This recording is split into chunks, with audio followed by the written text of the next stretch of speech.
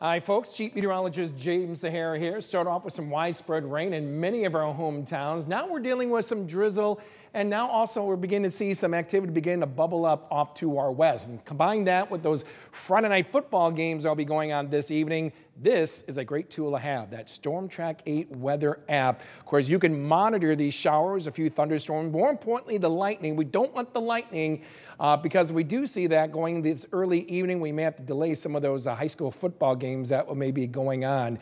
And right now, we're kind of focusing areas more west and south of the Quad Cities for maybe a couple of those storms to be a little bit on the active side, already popping up in areas off to our south and west. Stronger line to the farther west as you go, where we could be seeing some brief spin-ups of maybe a tornado or two. There is a possibility. But as we get to about the early evening hours, let's say around 8 p.m., we kind of lose all that instability in the air and thus leave it behind mainly some showers. And that will continue on, especially the areas along the I-80 corridor and northward after 10 o'clock and really throughout the rest of the night as well. We'll be eventually in the backside of the system heading in towards Saturday morning, keeping that chance of a few showers in the forecast, and then we'll slowly dry out for the afternoon. But also behind the passage of this system, some brisk winds coming out of the north, maybe clocked over 30 miles an hour, and no question that is going to be putting a chill for the start of our weekend. Daytime highs are expected around the mid to upper 50s with factor in the wind.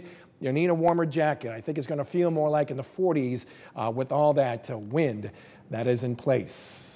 Here's our 8-day tracker. Unfortunately, we do dry out nicely later Saturday going to Sunday. Sunday being really your weekend's best, but on the cool side. Winds won't be too bad.